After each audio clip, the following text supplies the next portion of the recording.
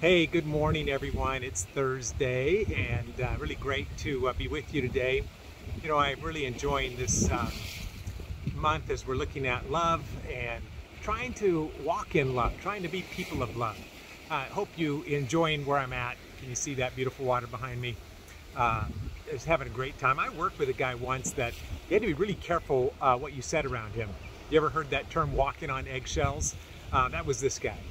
You had to be careful what you said, you had to be careful how you looked, and he would just fly off the handle, and because he was good at his job, they kept him around. But I always thought it was just a poor reason to have somebody around that just took and sucked the life out of everybody else. The Bible says that love is not easily angered. If you truly love someone, if you truly have love in your heart, if you have the Spirit of Christ in your heart, then you will not be easily angered.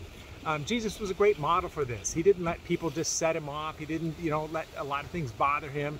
And he kept his cool in the midst of some really horrendous situations. And people would say things and do things that, would have ticked me off. I know that. But Jesus didn't let that happen. And so today, I want you to think about that. I want you to think, am I easily angered? Do people have to walk on eggshells around me? Do people have to be careful what they say? Let's be people of Christ, people of Jesus, people who look like Jesus, act like Jesus, and are not easily angered. And you'll find out that people will gravitate towards you, they will like you, they'll want to hang out with you, and you'll have more friends than you ever thought you needed, and the presence of Christ will flow through you. People will wonder why you are so loving. Thank you, Jesus, for your grace and your love in our life. Thank you for goodness.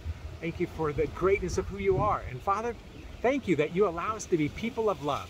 I pray that today that we would not be easily angered. God, that we would not, just allow our emotions to get away with us and pop off and say things just because other people say things. So help us, Lord. We need it. I love you, Jesus. In your name, amen. Hey, let's love the Lord today. I sure love you guys.